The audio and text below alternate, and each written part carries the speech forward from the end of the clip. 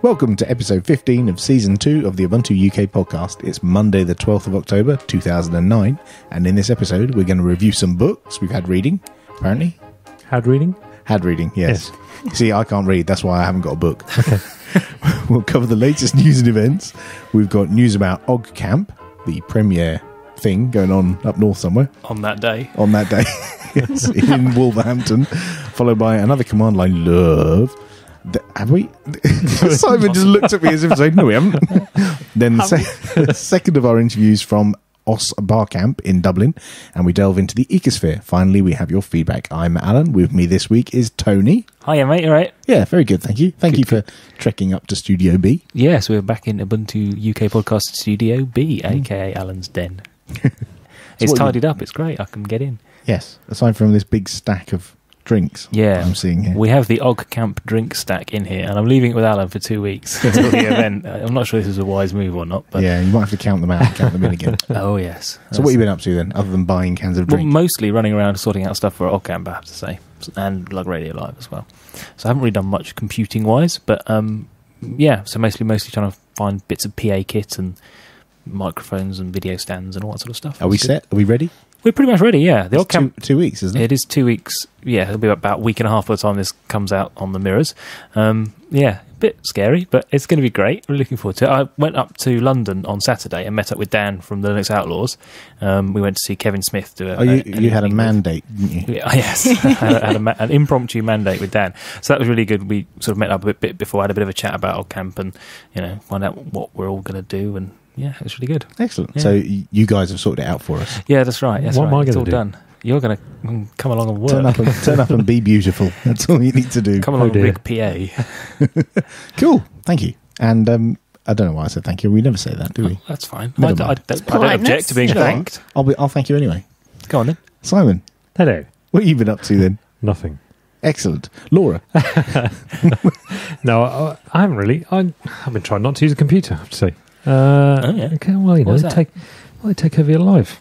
No, what are you talking about? Only the really intelligent ones. They take over the whole world. I try not to use them too much. All I've done really is update a spare box to Karmic just to see what's going on. Desktop or laptop? Desktop. What do you think of it? It's Ubuntu. Did it work? Yeah. Did the upgrade break? Nope. Oh, I haven't tested sound though. I haven't got any speakers plugged into that thing. Okay. But it smooth enough? Yeah. The release upgrade did it. Yeah. Notice anything different? Nah, not really. All right. Mr. Apathetic over there. Did you actually turn it on? After you upgraded, or you upgrading? I try not to let them get it. Rule my life. You've got to be the only person who hasn't commented on the fading down, shutdown screen thing. Well, see, when I hit power down and walk away, I'll walk away.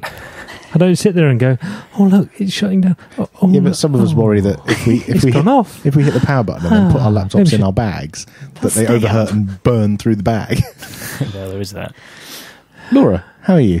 I'm fine, thank you. By the way, thanks, Simon. Yes, thank you, Simon. What have you been up to? Thanks, Simon. Not a huge amount, but I spent a bit of time on Saturday buying stationery for Og Camp. Stationery? Yes. Yeah. Stationery? Really? Stationery. How am I not involved in any of this? I don't know. It's on the wiki. Yeah, there is a big list on the wiki. All you've got to do is say, oh yeah, I'll do that. But it's quite straightforward.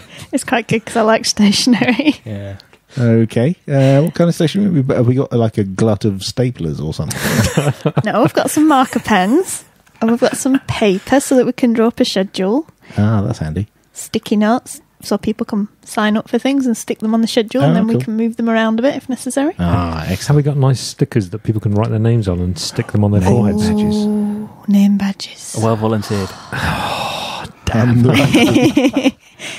Oh dear. We've got some blue tack as backup, just because everyone needs blue tack. Of course, yeah. And somewhere to put... Money? Yeah, money. That's the one. Yes. A wallet? Yes. This brings us to... Well, we can talk about this a little bit later, maybe, in the Og Camp section. Oh, yes. Hold that thought. Throw ahead, yeah. Very good. I'm planning. What have you been up to, Alan? I went to my local lug on Saturday. Yeah. Our local lug. You remember that?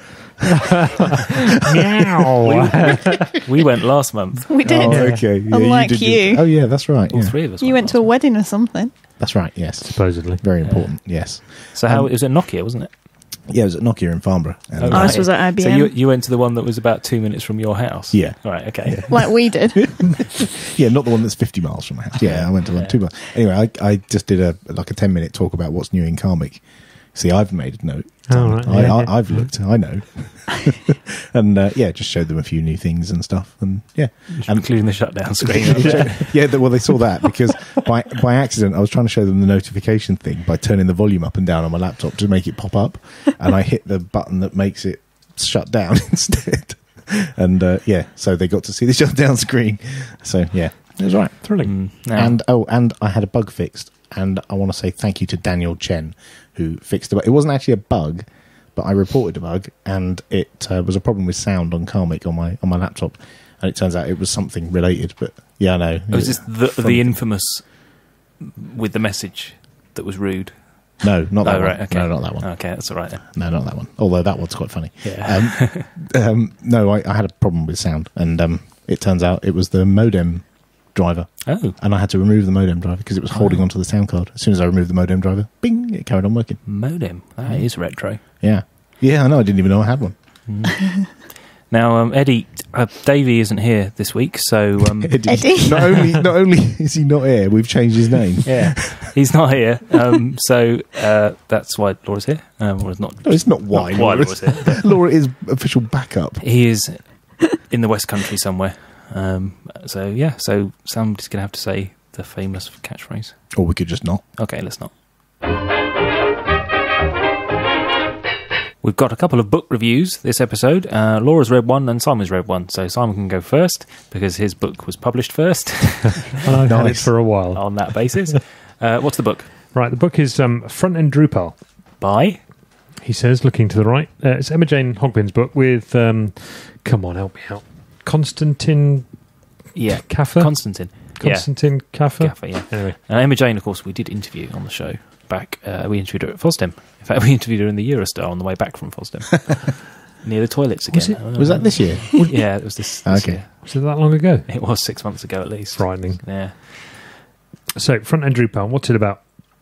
I'll read through what I've written because that's the best way to review the book. Okay. Right, so I'm an inexperienced Drupal user. I have one installation and a fairly stock theme. I found this book has something for Drupal users of all levels. It covers everything from the basics of web page design and installation of Drupal before describing how it can be modified to provide a site that is more visually appealing than the vanilla installation. Primarily, it's aimed at those who want to develop their own Drupal theme, and it gives an overview of how Drupal is built, the code types you'll be getting involved with, and suggested ways to work with that code. So that's the first sort of paragraph I've written. It really does go into the absolute basics of how to write a simple web page, static HTML. And it'll develop on that, go into XHTML, CSS, and PHP, and how they work within Drupal.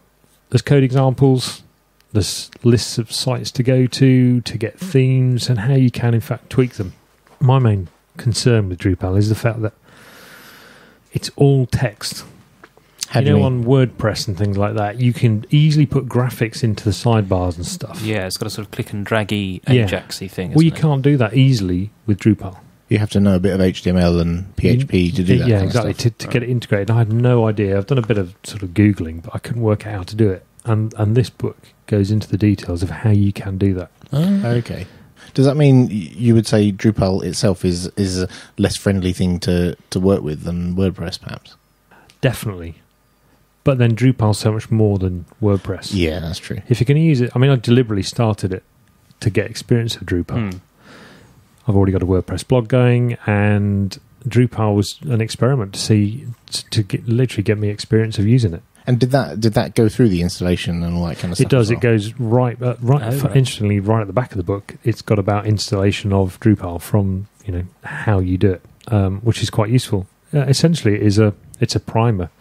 It covers everything to do with Drupal. It gives you examples of everything to do with Drupal and places to go to get more. So it's an excellent book. Is it like a bunch of how-to guides all the way through the book, or is it like how to set up your Drupal site to do this, or is it more like lots of explanation? It's how to explanations and how to expand all the areas of Drupal itself. Cool.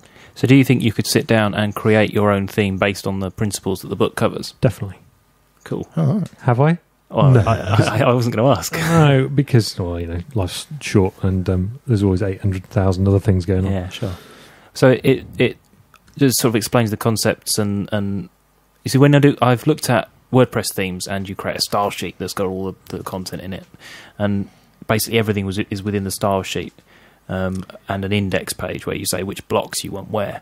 Is that similar to Drupal? You can do it that way, certainly, but it goes into the depths of how every single page works. And the other thing, of course, with Drupal is that being a content management system, you've got users of varying levels of access. And does it cover the security side of things? Yeah. Oh, wow. And it covers the private areas of the site. So you can have the public area and then restricted areas depending on user level, and it goes into that as well. Oh, that's good, because that's a bit that I don't know much about, the whole roles and stuff with Drupal. So you can have separate areas. So we can have, I could set up a site so you two could get into one particular private part, and then Tony could get into the other, and it will be locked off from each other. So it really is quite an in-depth book. And is it based, do you know what version of Drupal it's based on? Is it 5 or 6? I think it's 5, but because it covers migrating to Drupal 6 in the book as well.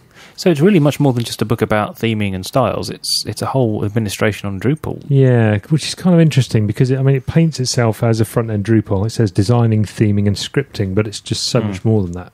All right. So would you recommend this book to someone else? Oh, yeah. If you're starting out with Drupal, I'd definitely point you at this book. So it covers the basics? Yeah. Right. Yeah. How much of a real coder person do you have to be? It's got examples in there. Okay. You don't have to be at all, literally cut and paste. And so what was your experience before? So we know your level. Before Drupal? No, before that book. Of experience of Drupal and style sheets and PHP and all. Really? None. So right Touched from on it. zero Touched to... on it, yeah. Right. That's Had a really look good. And that was it. Excellent. Pretty good. Okay, cool. We'll keep listening, and we're going to give away the book in a competition a bit later in the episode. Not my book. A pre-thumbed book. No, we have another copy. We should. Have we? Yeah. Oh. Yes. Somewhere. Somewhere In Studio A. Yeah, Studio A. Somewhere there's a copy. Studio A storeroom. Yeah. And we also have another book, which has been reviewed by Laura. We do. Called Beginning Ubuntu, published by A Press. Yes. It's written by the same guy who did the Ubuntu Kung Fu, Keir Thomas. Ubuntu Oh, Kung it is Fu. as well. Yeah.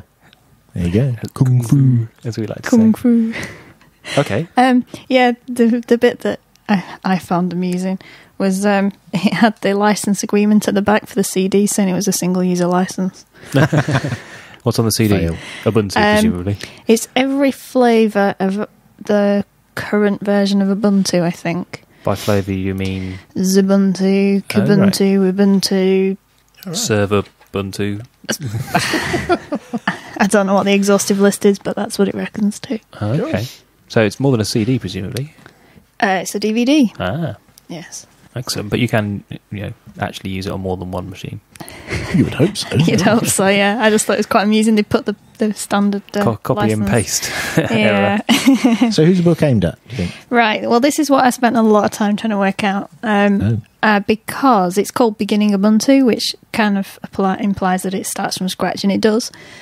I think I concluded that it's aimed, and I think it does this well, it's aimed at somebody who has geek tendencies. Okay. In a kind of domestic world, or in a professional world, you're working in an IT department and you want to learn about Linux or Ubuntu, you're starting from scratch, and it tells you the philosophy, why you'd use Linux, and then how to change from a Mac to Linux or Windows to Linux. Oh, right. It's really comprehensive, and it goes through absolutely everything. The reason it took me a while to kind of work it out, because I kind of assumed that beginning Ubuntu meant like beginning, getting up and running, that kind of thing. What, zero? Absolute zero? Yeah, but just somebody as a user wanting to use it, not having to wade through all the philosophy and everything. I guess that's tricky. Every Ubuntu book has that whole philosophy section and what does Ubuntu mean at the front. I guess you kind of have to have it. You do, but it's kind of making you do all your homework before you realise what the point of doing it is. Right. It's not doing that kind of grab you and then make you want to know more. But as I say, I think it's more aimed more at somebody who wants at a professional level, or they're a bit geeky and interested in that kind of thing anyway. Because in chapter 9 it talks about generating encryption keys and shell stuff in chapter 13. Okay. And then doesn't cover things like playing music until chapter 18. Wow. Chapter 19. And then photos, chapter 20, and OpenOffice, which is probably one of the most used things in chapter 21. So is it more beginning Linux for system admins, perhaps? Yeah, or help desk support or something was kind of the conclusion I came to. And I think it did that very well. So probably the listeners to this podcast that we don't know everyone who listens to this podcast, and we can't really generalise, but, what we would expect, technical people who, tend to listen to podcasts, those kind of people. Yeah, like I say, somebody who sort of supports Windows, say, as their job and sort of help desk type thing, it's that kind of skill level, I think, but they wanting to move into Linux or whatever, and this tells them everything they might need to know. Including things like OpenOffice and that they might need to support. And it's quite a chunky book. Is it? You've rattled off some of the things that are in some of the chapters. Is it comprehensive, or is it like an overview of Play Music and an overview of OpenOffice and an overview of SSH and that kind of stuff? Or is it fairly detailed? I think it's fairly comprehensive. It's certainly like a good starter in each of those areas. But yeah, it's about 700 pages, including the appendices. Wow. And is it a big bunch of screenshots? Like, your average Windowsy book is often like... so thick because it's full of screenshots. Yeah, exactly. It does. As you're flicking through it looks mostly text, actually. Yeah, it's not like it's overloaded with screenshots. And shows like some examples of shell commands and things, but I think there's a lot of text in there, which is the other reason why I don't think it's your kind of average end user introduction, because it's just like a doorstop for that. So it's written in fairly technical language. It's not aimed at. Could a non-technical person pick it up and wade through it? Do you think? And that's the thing. I think. Some aspects of it, yes. Okay. Because it's explained very clearly and very basically.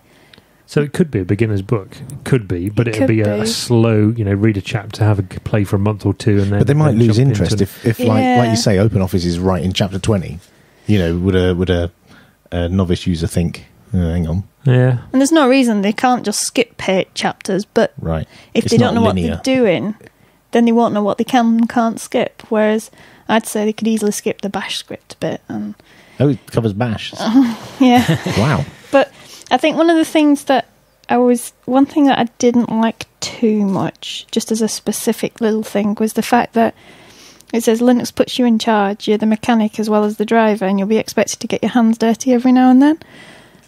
And while that may be true, it's not a good starting point, I felt, unless you're a sysadmin help desk support, in which case that's fair enough to say, which is why I think I sort of came to this conclusion that it's somebody who knows this kind of thing. Well, I guess it's okay to be upfront about the fact that, it's not... the fact that the book isn't complete screenshots all the way through, and there is going to be snippets of script, and talks about SSH and stuff that is, quite geeky.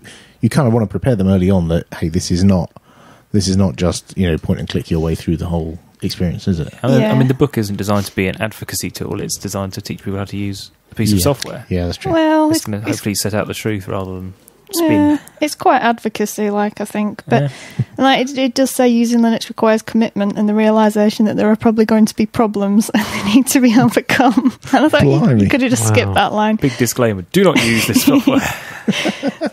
And one thing actually, and I wrote this down, and I don't think I got this out of the book, I think this is just like a feeling that occurred to me when I was reading this on the bus, is that Windows isn't the biggest threat, Apple is.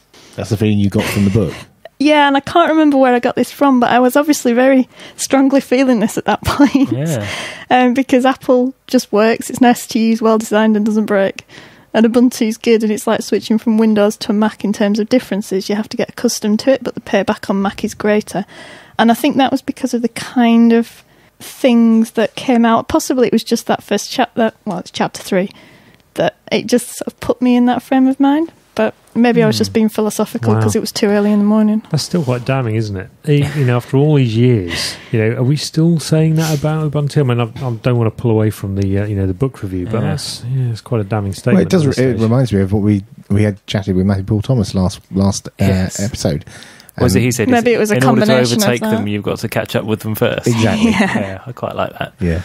So just going back to the book, we said at the CD, the DVD's got all the different versions of Ubuntu, Ubuntu, Kubuntu. Does it cover all of them, or does it really just focus on the GNOME or GNOME Or does it desktop do version? just the generic stuff? That Yeah, it's just Ubuntu really, but I didn't get the impression it was very specific at all. Okay. It's just, I mean, it covers a lot of the software and a lot of it's all very generic stuff, I Yeah. think, to a Debian system. given there's not much in the way of screenshots, it's not going to show loads of Ubuntu stuff and then miss out all the KDE equivalents Yeah. or something, I guess. Yeah. It's just quite a lot of software to cover yeah. in one of the desktops. Never mind 3 different desktops plus. Yeah, but what did you say? You said OpenOffice, playing music. Does it? I mean, in the playing music section, yeah, is it going to talk about Rhythmbox and Amarok, Yeah. or is it just going to talk about Rhythmbox? Banshee. I don't know, I can't remember. But yes, I mean, there's a lot of different options, and Yeah. the question that It's a big book. well, it is a big book, but the question very I'd be big book. asking as a user is, well, why have I got 4 different tools, to play my MP3s? Oh, blimey, yeah. No, You it just sorry. Spin to the philosophy section and understand why you're Yeah, at and read a different little music subsection players. on choice. Is there such a section? There's a Ubuntu replacements for Windows section, which is Oh, quite okay. nice. So it goes through and says like word processing, OpenOffice, Writer, music, Rhythmbox, photo editing, GIMP. Okay. Oh, that's quite handy. Yeah. So it is kind of a migration. It can help someone migrate. Yeah, I Yeah. mean, this is why I think the kind of the help desky type of support person Yeah. is perfect for it. Somebody who's used to Windows. Or maybe like a real Windows power user. Yeah. Yeah, Windows Yeah. Geek. Yeah. Sounds good. So for that kind of person, it's perfect, I think, because like I say, it does cover a lot, and it covers enough that when they want to know more, they're in the right direction. So Cool. yeah, Excellent. Are we going to give away this book as well? yeah. Okay. I'm not carrying it home again. Excellent. So keep listening, and we'll have another competition with that as a prize as well.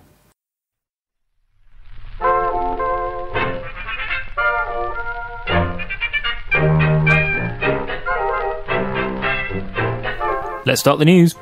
The Business Software Alliance have released a report that claims that 41% of software installed on people's computers is illegal, pirated software. Oh, like What should we do? What should we do? Sounds about right. I mean, I said before, that's part of the reason I came to Linux. Oh, to get away from Yeah, all of yeah, that. to get away from the culture of ripped-off software. There's not that much pirated software on Ubuntu or Linux in general.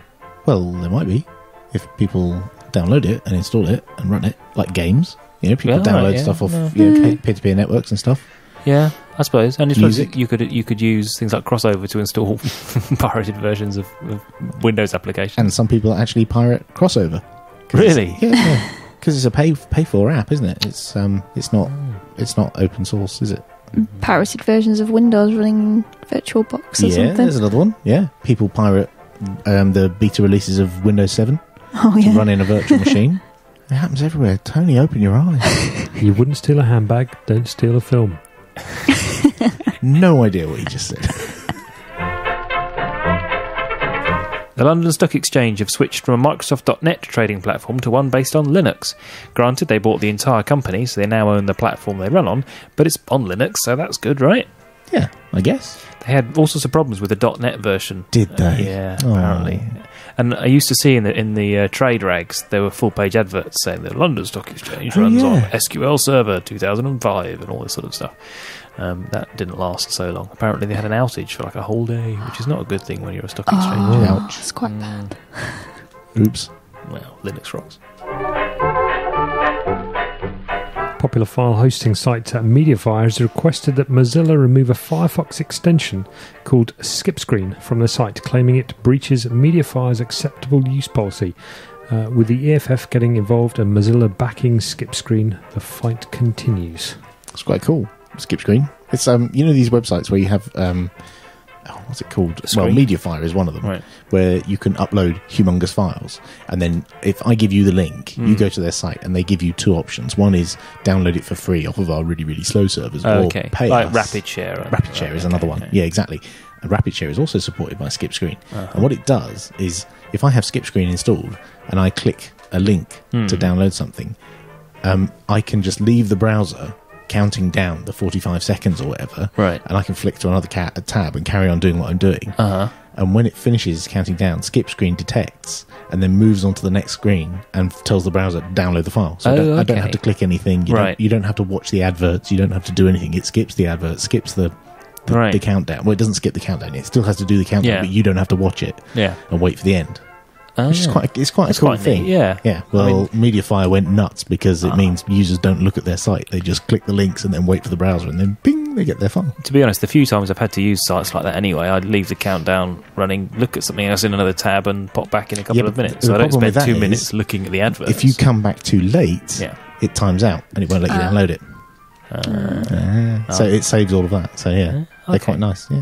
Yeah, but I can see why Mediafire are getting antsy about it, that's all they do, isn't it? Destroys their business model, really. Yeah. Whoops. Well, it doesn't really. The business model is still there. It's just we've got a sneaky way around it. Yeah, but if everyone does that, then that's their revenue down the pan. Yeah, that's the trouble with ad-based revenue in general, isn't it? People have got ad block. Yeah, but it's subscription-based as well, and you're getting around the annoyance factor, which is what you're paying for in the subscription model. Right, yes, it's not even pushing people towards the subscription. Exactly. Well, they just have to think up a better feature that people would pay for. I think the other thing they're getting annoyed about is after you download the file, it takes you to a page that says, thanks for using Skip Screen. And so it's like, thank you for using Rapid Share or Mediafire or something. Thanks for not using that other site. Oh, by the way, that's where you got it from. Lug Radio Live 2009 is in a week and a bit. By the time you get this, 24th of October. Calculate the date from when we release. He probably knows the hours. Yeah, tell me about it. New Hampton Arts Centre in sunny Wolverhampton. Excellent. We're all going, aren't we? Yep. Hi. Yep. See you there. I've got to drive a car full of cans of drink up there. And make sure nobody drinks them in Lug Radio. Hang on, I've got to drive around the whole weekend with those in the boot of my car. You're staying in a hotel, aren't you? Yeah, but I'm not going to take them out the car and put them in the hotel. Oh, okay. And then you do. Then put them back in the car. Are they not in the hotel? You're not staying at the same hotel as everybody else? What, you think I'm going to cart all of those up to my room? Yep. They don't have lifts? The cleaners are going to think I'm really weird having all these cases of drink in my room. We normally have shed loads of videos and stuff. Yeah. Of the two options, who's going to look more weird? Even when we were in San Francisco for Lug Radio Live, we had videos and microphones and stuff. That could have looked a bit dodgy. Yep. All around the world, starting on the 29th of October, there are comic release parties. Yes. Ooh. And you can find out where they are if you visit houseparty.cx, which is a domain I registered. Really? Yeah. Because you know the Windows 7 release parties? Yeah, houseparty.com/Windows 7 or something. So I registered houseparty.cx, and it points to the wiki page that lists all the release parties around the world. Excellent. Ooh. I thought it was a nice and easy way to remember. Nice one. There's a comedy gig for the benefit of Bletchley Park at the Bloomsbury Theatre in London on the 3rd of November, which is a Tuesday, with Richard Herring, Robert Llewellyn, Robin Ince, and maybe Stephen Fry. We keep giving this one and saying maybe Stephen Fry. Is he going to actually confirm at some point? I don't know. He might just. He's all being a bit showbiz. Yeah, keeping everyone on their toes. I've just checked the website. It says it's sold out anyway, so you might as well stop looking at it. Oh no! Apparently you can stand. They're still standing tickets. Sorry, it's the seats that are sold out. Right. FOSDEM is on the 6th to the 7th of February next year at L'Université Libre Brussels. Are we going? That's far too soon. Far too soon to be thinking about it. Yeah, well, I'll think about it, but plans always change. It'll come around quicker than you think. Yeah. I know some people book the Eurostar already. Every year I'll book the Eurostar, book the hotel, and then end up not going. Oh no. Oh, yeah. no. Oh, you and Davey. Try and drag him this time.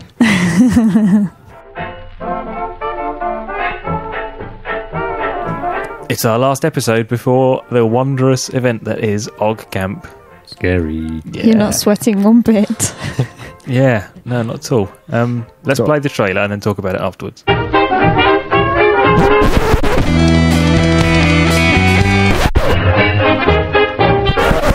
Oi, our theme's better. No, it's not. I think you've broken it now.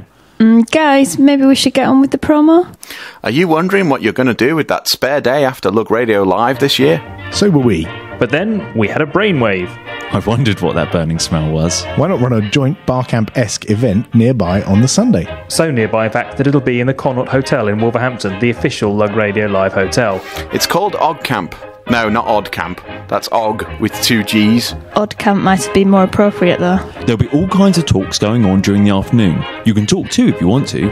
Plus, there'll be a live recording from each podcast in the main room. Ubuntu UK and Linux Outlaws under one roof. So put it in your diaries now. Sunday, October 25th at the Connaught Hotel in Wolverhampton. Visit ogcamp.org for full details. Sounds like a fun-packed event. I love that trailer. We haven't just played the trailer yet. We're chuckling as if we have. I love it. It's brilliant. It's all very television. Well, radio. Radio. It was fantastic. So this is the last episode before we do whatever we do at OggCamp on the live event. And we don't know because it's an unconference. Yes. Yeah, who knows what's going to But that's happen. not to say we're not unorganised. It's just an unconference. Unorganised or disorganised? It fits better with unconference if it's unorganised. Yes, boss. Yes. So when do we get... When is it? Where is it? Everything? Well, you've heard that most of that in the trailer, of course. But Oh, yeah, the trailer that we just heard. Yeah, that we just heard. Right. So let's not bother repeating that bit. Yeah, I knew that. But doors do open at 10:30, Yeah. and there's a welcome at 10:45, Yeah. and the first proper sessions start at 11 a.m. Yeah. That's a bit organised. And it's first come, first served entry. Hopefully, We have to say that. Tony keeps saying that because he's really twitchy that there's going to be a queue round the block, and I really don't think we're going to have I think it will all be fine. Yeah, there's 72 but, you know, confirmed on Facebook. Yes, which is really good. How much room have we got? The main room holds 100 and the other 2 rooms hold 35. So, if there are people who haven't put their name on Facebook, then there will be more people than that, if you see what I mean. Yeah. Yes. So, I think it'll be all right. I don't think we're going to have to turn people away, but, better safe than sorry and all that. Absolutely. But just as a motivation to help people get there and get there on time, if you donate to OggCamp as you're coming in, you can, if you donate a £5, you can have a limited edition OggCamp mug as a reward. Very nice. Yeah. Do we get one for free? I think we might be able to get one for free. Hang on a minute. Depends how much money we make back on this and when We're paying for the hotel rooms. Yeah. Is this some cunning plan? We're not actually getting people to buy mugs. We're telling them to donate and we give them a prize. Yes. Well, yes, that's Reward. right. It's like the FOSDEM sponsorship returns. You donate so much, you get a T-shirt. With us, it's mugs. Right. And And it's they going are to be very nice, aren't they? And They it's are very worth nice. it because you can use it throughout the day then. Yes, you can use your drinks that we are supplying in the mugs. It'd be Yes. brilliant. So come along with the £5 in your sticky little mitts and give us the cash on the way and pick up a mug. Nice one. But you don't have to. But you don't have to. You don't have It's to. voluntary, No. yeah. It is voluntary. This is just an attempt to not have to pay for the entire hotel Yeah. ourselves. Yes. It's a break-even attempt. And also, Yes. spread the love and spread the mugs. Yes. They are cool mugs. Because we don't really want to have to bring them home again. Not really. And make sure you take all the drinks with you as well. Yeah. If we have any left, we'll have a Greek-style mug smashing. No. To Just make to them more ensure that... exclusive. yeah, exactly. So they're absolutely. really limited edition. Yeah. Fab's done a fantastic design for it. Yeah, they are great. We should talk to us. We should say thank you to our sponsors Yes. as well. Who are they? On the mug. Who are on They the are mug? on a mug. Right, they're the Open Learning Centre, Yes. Bitfolk, Yep. Canonical, and of Viglin. course Viglin, yeah. Okay. And Media partner. yeah, Always Now- makes me smile 'cause I've got no idea what that means. it means that they're putting an advert in their magazine. Oh, yes. Full page advert, And apparently. we linking to them. Now, hopefully, no, I'm just checking my date. No, subscribers to Linux format will get the issue just before the event with the full page advert in it. But it should look really good. Again, Fab did a great job of Yeah. designing that. And Linux Emporium are sponsoring us as well. And addition since the last episode, which I know we haven't got in our notes, is Pokebook, the Oh, yeah. fantastic new social networking site. It is is. brilliant. It's beyond words. Is it pokebook.co.uk? Pokebook.co.uk. It's fantastic. I mean, I've been on there for hours. You just Yeah. lose all sense of time. It's amazing. Words can't explain Yeah. how I Yeah. feel about Pokebook. It is. And they're It's a whole sponsoring new us. lease of life. How long have you had your login for Pokebook now? I registered really early on. Yeah. I was one of the first, so I actually got Popey on Pokebook. Fantastic, well done. Yeah. Yeah. So anyway, thank you to all of our sponsors. We couldn't do it without you, and we'll look forward to seeing you all hopefully at OggCamp. Yeah, and if you want to chat to us before then, join us in the IRC channel, #OggCamp on the yeah. Freenode Network. Yeah, and Twitter Identica is OggCamp. And now it's time for Command Line Love. Oh, yeah, baby. Oh, I've missed that. Have you? Yeah. Right. I do like the way that you're able to invoke giggles in Laura when you do that. As long as it's, no.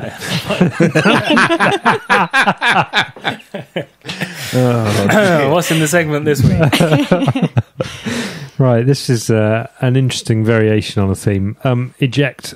I don't know if you tried this. You can eject your DVD or CD player With the eject using command. the eject command. Yes. And there's a great Okay. little... if you use eject hyphen or minus T, it basically goes to the CD-ROM, and if it's closed, it ejects it, and if it's ejected, it closes it, Oh, right, okay. which is quite fun. If you are sat at work and bored, and you know your kids are at home, you can log into your house and make their CD drives do weird and funky things, and then they complain over IM, which is always good for a laugh when you're bored. Well, anyway, if you've got a USB stick, and sometimes you need to eject it and then put it back in again. Well, this command, which was nicely found by Popey from our supporting site, commandlinefoo.com. All right. No. It's your segment, mate. So the command basically, which Popey will possibly put on the show notes, Yeah, if you not proofread it. enables you to eject and then remount a USB stick. Without having to lift Without your actually- hand yeah. and pull it out. Well, That's I right. suppose it's useful if it's plugged in the back of your machine. Yeah. And of course, you could, if you're a GNOME user or a Ubuntu user, you could make a little button and put this on somewhere on your desktop, so you never have to actually retype it. You just push the button and it does it. And prevents wear on the connectors as well. Yeah. Okay, if you can contrive any other reasons, let us know. Podcast at ubuntu-uk.org. Any reasons for not pulling the USB stick out? Okay, something which we've seen an increase in this last year or so is hackerspace. So we've actually managed to grab a bunch of people here to actually tell us what it actually is. So who have we actually got here? Sorry, what's your name? I go by Dorothy Gale because I'm not in Kansas anymore. Okay. And it's Jeffrey Rowe. Robert Fitzsimons. Oh, okay, that's great. Can you actually tell us what it actually is? I mean, it's something we've heard about, but we have no idea what it is. Well, a hackerspace is just a technology collective. We have a space that's open 24/7 to our members. They're allowed to work on projects, use the wisdom of the community for their projects, and have a lot of fun. What's it mean to you, Rob? It's actually a kind of a renewed philosophy or concept based on things that happened in the 80s and maybe, I mean, I might be wrong in the dates, like with the Loft and it's an international concept in terms of that there's lots of hackerspaces around the world. So we've got Ireland Seabase and MetaLab in Austria, and I don't know if there's many in the UK at the moment. I know there's some groups, but I don't know if they actually physically have spaces yet at the moment. That's absolutely correct. Yeah. So just so I understand it correctly, it's somewhere where anyone can go at any point of any day? Yes. Yes and no. It depends on the local kind of structure that the hackerspace decides. Is it going to be open to the public? Is it going to be private members only? But it all depends. But with our specific space, it's open 24/7. Okay, so tell us a little bit about the space that you do have here. What is it? Where is it? It's at 40 Aaron Quay. That's over on the Liffey, on the north side of Dublin. We've had the space now for almost 6 months. We started as a group back in January. It took us about 3 months to get a space that we liked. We're now up to around 24, 26 members and a lot of potential people that want to join up. They're all dues-paying members as well. It's a great little space. It consists of 3 major rooms, has internet activity, nice workbenches, areas for people to get together in private or with the whole group. So what sort of projects would people actually be bringing to your space? That's the best thing about our space, is that it is a blank canvas to do whatever you want. We have people that are working on everything from, say, working on macrame to what was it? It was a knitting project with Linear Electronics into projects. We have people who are making LED towers, people that are working with robotics, people that are coding, people that are developing websites, the whole gamut of any kind of geeky interest you could have. For instance, me and Jeff here are going to be starting to work on making guitar amplifiers and effects pedals. Okay, so Jeff, what's your interest in guitars? Are you a musician? No, I'm stealing him. I've got the electronics background, so that's where I'm coming in. No musical background whatsoever. Okay, so how are the guitar amps that you're going to be working on different from what I could buy from Marshall or whatever? It's about a level of customization. You know, you can only buy what Marshall have. You know, where when I'm going to create it, I'm going to create it for the sounds the end user wants. So does he want it heavily tone based? Does he want distortion? So it's more customizing the product for the end user, which will be ourselves. It's not a product for sale. It's all about creating products for us. Can it help me play the guitar better? No, you're horrible. Damn it.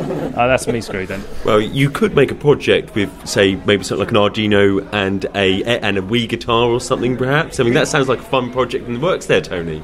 Yeah, there is actually, I think, a hackspace in Southampton where I live, or hackerspace in Southampton. Is it an international collective? No, we're not really. We're not linked to any one, ideology. Everybody runs their hackerspaces differently. There is a framework that we followed that was provided by members of the CCC that we followed. We kind of take some basic tenets and rules from them, setting up the space and the availability that we were going to provide and the services that we were going to provide in the space. But it's pretty much, again, it's pretty much what anybody wants to do or what that collective wants to do. Well, there is sort of international collaborations. Everyone follows kind of design patterns, where there's a general set of principles of what will work and what won't work. So it's all the things that people have learned from their experience of setting up spaces, and they share with the community so other spaces don't fall into the same traps as previous spaces.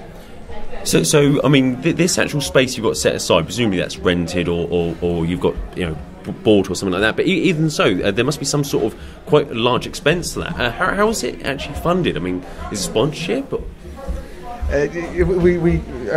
All the members pay essentially a membership fee. We have it's quite expensive actually. We'd love it to be a lot less than this, but it's €50 a month. I'm not even sure what that is in pounds. £40. Yeah, about that. It's about £40. €50 a month, and that covers all our costs. So covering our rent, gas, electricity, internet access, council rates. We're not in the position yet to be fundraising for stuff. Like one of the hackerspace NYC Resistor, they have a laser, the laser etching machine. So they're things, but they're very expensive. So we have more mundane things to be spending our money on. The other issue is it is relatively expensive because we're in Dublin City, the capital city, to rent. So other locations actually can probably charge far less in terms of their membership fee, because their rents are going to be inherently less than ours will be. But it doesn't preclude most of our members. I think there is everybody's going to have difficulties in this recession, but most people seem to be able to justify it to themselves and are making good use of the space as well. Okay, so I'm quite new, so I'm only visiting Dublin for, say, a weekend or something. If I wanted to work on a project whilst I was here, would I be able to turn up and contribute and pay for like weekend or something? Well, the best thing to do is we have a website, tog.ie, tog.ie. To go onto the website, ask is there anybody going to be in the space, even though the space is available 24/7. All members have keys, but nobody is there 24/7. So it's more of a case of if somebody wants to come and visit or wants to come and join in a project, we have a kind of a blog page that shows, like, if any or check the mailing list. Or the best place is actually to join in the IRC room to see who's around. So what's your IRC channel? It's on Freenode. It's #TOG. Easy to remember. So if I'm interested in doing some hardware hacking or working on some cool electronics project, but I'm not an electronics engineer and I haven't got A level in it or something, can I get help? Of course, whatever the community can offer you, we will be happy to give. Everyone's working collaboratively on some projects. We're not all working together in one singular project, but if there's someone there with the knowledge and they want to share it, there's no reason why they wouldn't provide it. That's the sort of thing. We have a lot of members who actually don't know about these particular topics. So we started what are essentially group nights, where people would assemble in a group who are interested in the same topic. So we have beginners to experts ranging. So like an example would be on Monday we run our microcontroller night, where anyone interested in microcontrollers can come along and go, hey, I'm trying to get this working, can anyone give me a hand? So we're trying to run event nights or group nights to try and bring the general level of the group up to a higher standard. Now, who are your members? I mean, I would have said, hardware hacking is the long-haired hippies with beards tinkering with sort of breadboards and circuit boards and stuff. But you guys are an episode of the A-Team. That's pretty much what you look like. We have, really? yeah. Okay, that's even No, better. we're just from all walks of life. Everyone who's there. I mean, we have people that work in business jobs. We have people who don't have jobs. We have people that, work in just about every field of life who just have a genuine interest in technology. Have each of you got a favourite project that you've done? And describe it. I think right now Rob would be the best one to talk about a favorite project. I've kind of been interested in using LEDs and lasers and things like that. So I think some of you have probably seen the videos on YouTube of an LED cube, where you get LEDs and you kind of put them into a structure in a cube shape. A couple of months ago, we got invited to attend a software development conference, Epic Center here in Dublin, and I kind of said, I'm going to build a project, and I was going to build an LED cube. I said, that's too small, I need to make it bigger. So I built an LED cube which was not four times bigger, but it was like 4 LED cubes stacked on top of each other, and it's a LED tower. And I spent, I don't know, I only did it about a month. Some of the guys helped me with some of it, but like a lot of late nights and 1 or 2 sleepovers. So how many evenings a week do you go out to the hackspace and then, tinker? Regularly, I usually just attend the microcontroller Mondays and the programming Wednesdays, but I go if other people are there. So if anybody wants to go there and says, I want to be there on Thursday night, well, there's a good chance I'll probably go on a Thursday night. It's open 24/7. You can go and come, please, whenever you want. You can be there on Christmas Day at 2 o'clock in the morning. Nothing's stopping you. I would be. Unfortunately, I live somewhere else. Well, what's it actually like, the space? I mean, I've got this vision that's a kind of a mixture of something with beanbags and ambient lighting and a garden shed full of electronics and soldering irons. Is that about right? If you could ditch it into an office space, then yes. Right. Okay. It's basically in a Georgian building. It's kind of, your 3-4 story kind of building. We're on the second floor. We've got 3 roughly the same size rooms. They're about 12 square meters each. At the and we one of the first projects we built was we spent some time building some benches. So we got a load of wood and plywood and built the benches. So you're carpenters as well as electronics geeks? Yeah, and that's. I think we were only just the other day trying to get some insurance for the space, and you're trying to explain to an insurance man what do we do in the space, and he kind of came up. So it's like a school workshop. I was basically saying, if you take a woodwork room, a metalwork room, a science lab, a computer lab, and a home economics room, and put them all together, that's kind of what the space is potentially useful for. That's all of those. And was he happy with that? He hasn't got back to me with a quote yet. So. Well, it'll be like insuring a 60-year-old Rolls Royce, probably. There's something that we're starting on right now. Is a lot of life coaching stuff. I'm going to be giving a workshop on how to maximize your CV and deal with recruiters in Dublin to get jobs. So there's really nothing stopping anyone from coming up with a good idea, and if people get behind it, then it's something that we do. So it's not limited to electronics. I was going to say, so you're looking beyond kind of even electronics or even the physical element of craft. You're looking at soft skills, to use the jargon. Exactly. Excellent. Okay, so we talked about your IRC channel and the website, but is there anywhere else people can find out more if they want to get involved? I think probably the most reference for the guys in the UK is actually to go to the hackerspaces.org website. There are a number of groups in the UK that are involved, and I don't know if many of them have actually physical spaces, but I do know that they meet up in pubs, which is exactly what we did.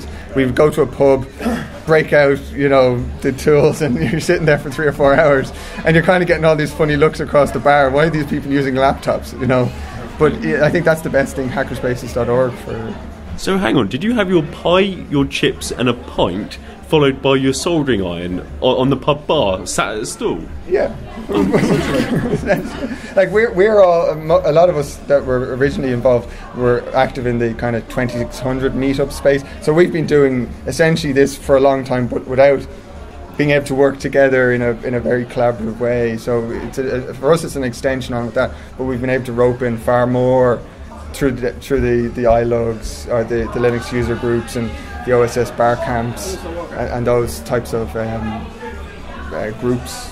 So now you've got a space to do it all in, and you haven't got to clutter up the pub with it? We still go to the pub. Oh, yeah. But you don't have to take your soldering iron with you?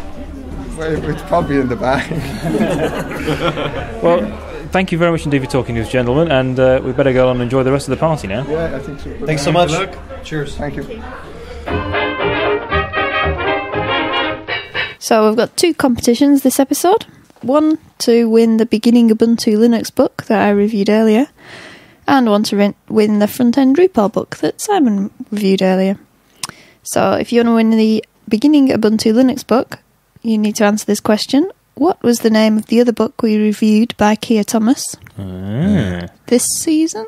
No, last season. I think. We've done so many seasons now. It's so difficult to tell. It was in the first 2 seasons. Yeah. And if you want to win front-end Drupal, what was the name of the episode in which we interviewed Emma Jane Hogbin? The name of the episode? The name of the episode, not the number. Well, yeah, or maybe both, but yeah. It has to be the name. Has to be the name. Has to be the name. Has to be the name. Laura has spoken. So the closing date for entries is the 2nd of November. Send your answers to competition@ubuntu-uk.org. And sadly, we'll only ship to the UK and Europe. Good luck, everybody. It's time for the Ecosphere. Yeah. Is that the best you could do? I thought you were going to protest strongly at Ecosphere. This is as strong as I can protest right now. Okay. It's normally Dave that comes up with the really silly names for this segment, so he's not here this time. Okay. So someone else want to step up to the mark and come up with a silly name? I'm not as silly as Dave. I can't possibly help. I don't know. Wearing that T-shirt. Meow. Okay, so what's in the meowosphere?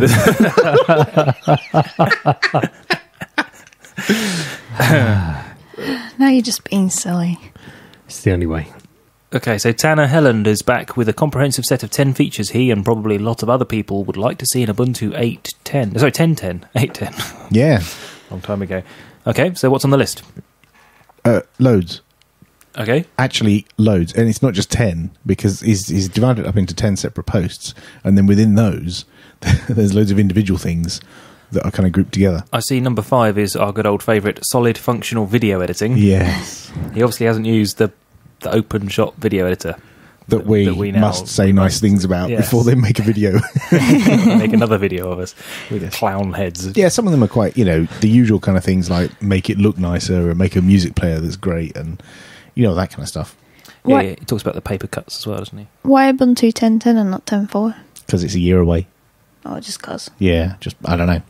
It just seemed unambitious, that really. Well, I don't know, because it's 10 things, so it's 10 things about 10.10. Kind of makes sense. Oh, yeah. And plus a year is a nice target to go for. Plus the other thing is 10.04 is LTS, and so you can expect LTS to be a bit more conservative. Yeah, like stuff. Boring. I didn't say that. You said that. I didn't say that. Ubuntu developers have been reporting pain whilst testing as the repositories are very busy just after a beta release. Yeah. One of the problems is the developers keep rebuilding stuff and they have to pull in packages. And because the beta released, and once the beta released, people are testing stuff, so the developers have got to work on it and fix it. And the repositories slow down a bit because everyone's downloading updates. So a lot of people wait till the beta before doing any testing and then find a load of bugs. Yeah, and then people using it, and then the guys can't work on it. Yeah. And then there was some talk. I'll put a link to the. I might put a link before anyone says anything. Rash promises. I thought I'd get that in there. I might put a link to the discussion in the developer list. And they were talking about things like maybe having a preferred set of mirrors that's only allowed. Only developers are allowed in. Oh. So they get, the bandwidth to themselves and they get the server to themselves kind of thing. That kind of thing. Maybe if you're in a certain group or, something. I don't know. Yeah. Sounds like an idea. Maybe if you're a Motu or something. Yeah. Oh, you know what that is? Yeah. I remember talking to Daniel Holbuck about it. Ah, okay. On the telephone. Ubuntu has a new community council. Yeah, I've heard they let any old chap in these days. Apparently so. Congratulations, Popey. Yes. Thank you very much. Alan has managed to con his way into being elected to the community council. Yeah. What is the community council and what are you doing on it? What do you plan to do on it? Well, according to the website, he says, trying to remember what on earth the community council is. According to the right, okay. It says the social structures and community processes of Ubuntu are supervised by the community council. It's the CC that approves the creation of new teams and projects, and appoints team leaders. In addition, the CC is the body responsible for the code of conduct and tasked with ensuring that maintainers and other community members follow its guidelines. So basically, Ubuntu police. Yeah. Excellent. We lay the smack down on people. The moral guardians of Ubuntu. Yes. Well, you weren't the only person to be elected at this round of elections. There's several others, including a bit of a who's who of former Ubuntu UK podcast interviewee guests. Really? Because Richard Johnson, who we interviewed earlier this season, Mike Basinger, who we interviewed in the first season, and Daniel Holbach, who we interviewed on the phone. I think those are all the people that we've had, but there are quite a few names on the list. So congratulations to everybody who got in. It's quite an important role. You have to go to meetings every couple of weeks and stuff, don't you? Yeah, every 2 weeks there's an online IRC meeting. Well, part of the reason why there's more people in the CC now is to make it easier for it to be have a quorum at the meeting, because previously there was often times when people couldn't get to the meeting and then there weren't enough people to make any decisions and stuff. So now there's more people, so there's more chance of that happening. So are you on the CC forever? How long does your term last? 2 years. So the reason why we had this vote is because the people who were previously on it expired after 2 years, and then we had a vote. Well, they didn't. And you'll expire. They didn't all expire. Their membership of the CC expired. Is it true you have to polish Jono's shoes? No, absolutely not. He has to polish ours. Oh, right. Okay. I like that. He's paid to do it. Yeah. TomTom is constructing a series of all-in-one car navigation systems. Those devices are running Linux, so they have been a target for experimentation and hacking. I've had a TomTom Go 300 for years, and I remember going in there and I changed the boot screen to have one with a tux on it. Oh, that was about as far as my hacking got. Anyway, so they've been a target for experimentation and hacking, including an open operating software version called OpenTom. But there's a step further now because somebody's reverse engineered the voice pack. Actually, it's about 2 years old. I stumbled across this post, and it is quite old, I think. I'm pretty sure it's a couple of years old. But yeah, it turns out that the voice files are just OGs, like packed together. Oh, a bunch of OG files packed together. So I thought maybe we should perhaps make one. Yeah. Turn left, yeah. You Yes. reach your destination.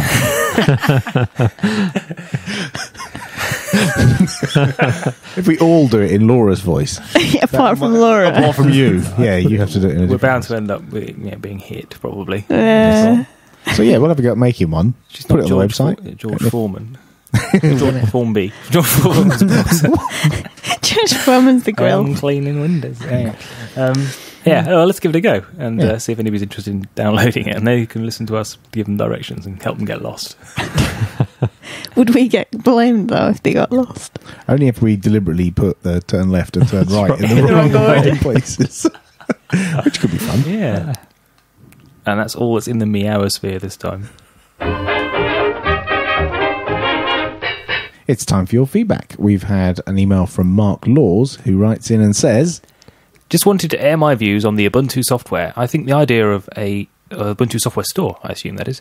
I think the idea of a simplified synaptic is brilliant. However, I strongly disagree with the idea of including non-free software. In my opinion, paying for software in Ubuntu goes against its core principles.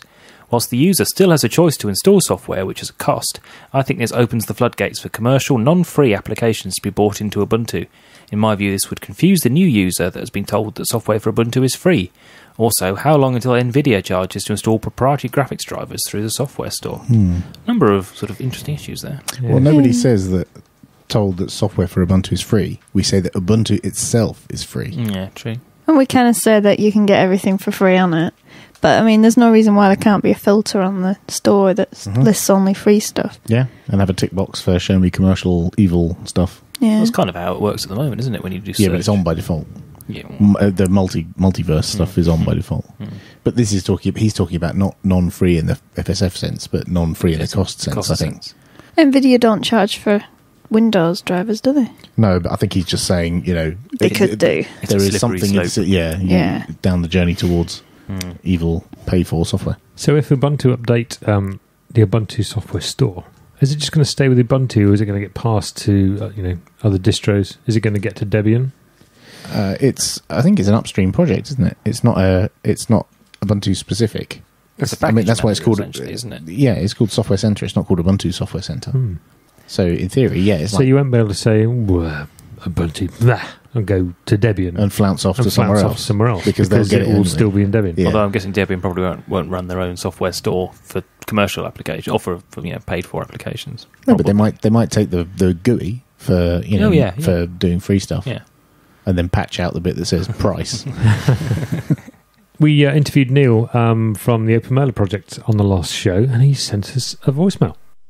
Hi Laura, Tony, Dave, Simon and Alan. I just wanted to give you an audio thank you for having me on the podcast, episode 13 of season 2, to talk about my dental software project, Open Molar. As a result of that exposure, the project took a giant leap forwards in a direction that I would have never foreseen. A gent named Philippe Le Toquin, excuse my pronunciation, caught me on IRC and said he would like to use the Launchpad tools to translate the application into French. 2 weeks later and the job is done. Philippe has translated over 600 phrases. If your default language and default environment is set as French, Open Molar will start in the French interface now. You can also choose a language at runtime, selecting either French or English from the menu. Well, the reason I'm sending this audio is because I think it proves the power of free software. This functionality is of absolutely no use to me. I failed my French O-level twice, but it demonstrates the flexibility that you get out of the box. People contribute stuff to customize the software, and everyone's a winner. To my knowledge, this is the only bilingual dental database software on the market, and the breaking news is a Spanish version may be forthcoming.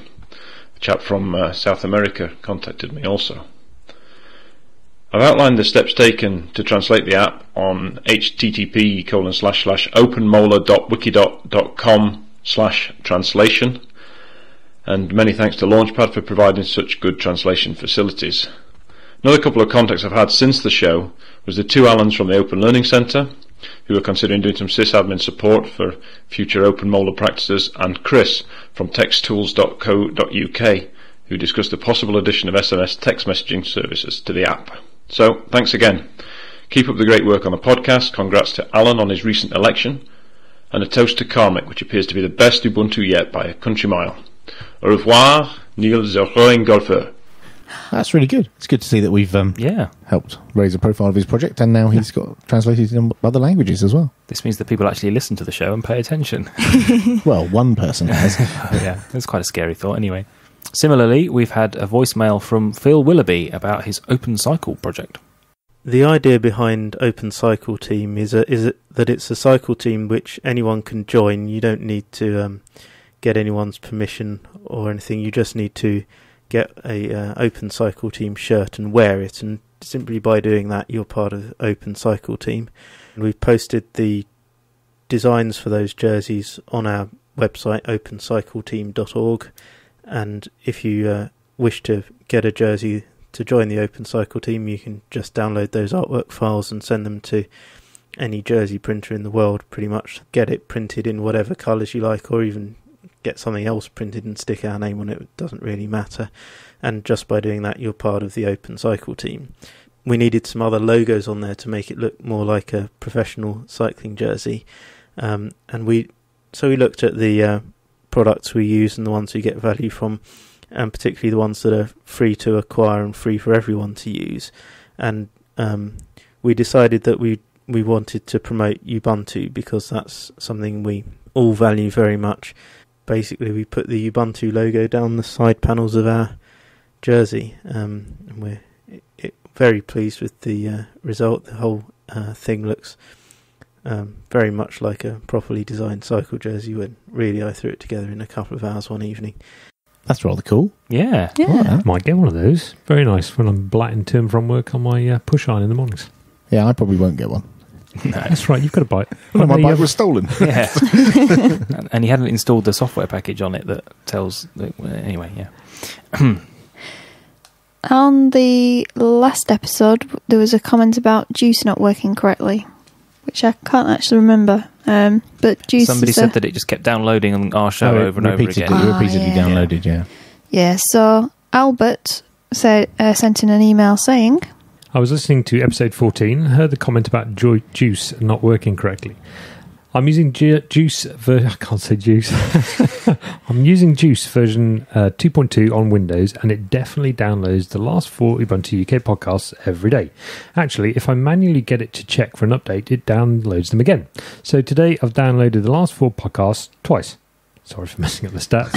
So that's why it looks like we've downloaded so many. I don't have the problem with it. He says, I don't have the problem with it only partially downloading them. This doesn't appear to be happening with any of my other podcasts that Juice manages for me. I wonder if it's because we have our funky mirror thing that points the client. It points the client at a different mirror, and I have a feeling he's getting load balanced onto a different mirror, and Juice records the full URL of the file you got, not the URL, the original URL. So I think that could be it. For HTTP fans, I think we use a 302 redirect, don't we? Get you. So, yes. That could be. And that okay, that will make some sense. I'll tell you what, I've got a Windows VM. Okay. And I'll try it, and I'll point it through my proxy server to see what addresses it's going to. Yeah, good idea. Yeah, I'll do that. And we had a couple of emails from other people, Richard Hillebrink and Mark Westwood, who have their same problem. Richard, or rather bravely, runs Juice on Windows under Wine, on Linux under Wine, which is novel, yeah. But he says the same problem exists there, so that's consistent at least, I suppose. And apparently on f1weekly.com. Yeah, so we're not the only ones. Maybe that's a compare and contrast exercise for Alan there. Ken Peter has tweeted us or dented us to say, I remember UPC talked about automate transcription before, so wonder if you guys know any transcription software, e.g. for lecture audio. It wasn't automatic, it was manual. Yes. It was very manual. But it was a nice manual, wasn't it? Yeah, it was quite a pleasant process. Yeah, you listen to it, pause it, type what it said, listen to another bit, type who it was that said it. It's very manual. What was it called? It was called something very obvious, wasn't it? Translate. Something like Transcriber or something like that. I think it is called Transcriber, yes. But if you go to our website, I think there's a... Are we going to link to it in the show notes? Wasn't there a link on the Launchpad project for translating podcasts or something? As we all type apt cache search. Yes, Transcriber. Yes. And finally, Jacob from the US says... Why is it always me? He didn't say that. That would be a bizarre email to get. I came across something funny that would make a good bit on the show. It's a website for kitten adoption. Oh, that's we do relevant, but... He says that the HTML is so foul it segfaults any Ubuntu machine with an NVIDIA card. Nice. Hey! The code looks like it was generated with Netscape for Windows 98. It happens on both my Ubuntu machines, it's home and work, and by a couple of people on the Ubuntu forums. And Alan will put the link to the website. I probably won't make it a link. I'll probably just put the piece of text just in case anyone accidentally clicks it and then sues me. I tried it on my laptop and it didn't actually crash it, but it is a horrible page. It's some really bad Have HTML. You got NVIDIA? No. Oh, that would be why. Well, yeah. Oh, look, it's 11:15. Tony's getting grumpy. Me? Well, there we go. And that's all your feedback this time. Well, thanks for listening, and thanks to everyone who took part via Twitter and Identica and sent us emails. If you'd like to get hold of us, you can email the show via podcast@ubuntu-uk.org. You can leave us a voicemail in a number of ways. Telephone 0845 508 1986 or VoIP podcast at sip.ubuntu-uk.org. And finally, Skype us at Ubuntu UK Podcast. If you're into the microblogging, you can send us your comments and get updates from recording sessions on Identica or Twitter, where we are at UUPC. Alternatively, if you're into IRC, you can chat to us via the #Ubuntu-UK-podcast channel on the Freenode IRC network. Now, we were told we had to promote this more heavily. Yes, Josh Holland said there's not enough people in there and he needs to invoke his English pedantry more on more people. So that's #Ubuntu-UK-podcast. Join our Facebook fan page, search for Ubuntu UK Podcast. We welcome just a moment's Command Line loves, reviews or rants and feedback, both positive and negative, so please do get in touch. Thanks also to our network of community mirrors listed on the website. They are. They are. Finally. I was just going to make sure that I didn't say it wrong like I did last time. Did you? Oh, yes. What did you say wrong? Something like our community of network mirrors, and you all laughed at me. So we hope to see as many of you as possible at OggCamp. Yeah, because the absolutely. next episode's coming from OggCamp. Scary. We'll see you there. Bye. Bye. Bye.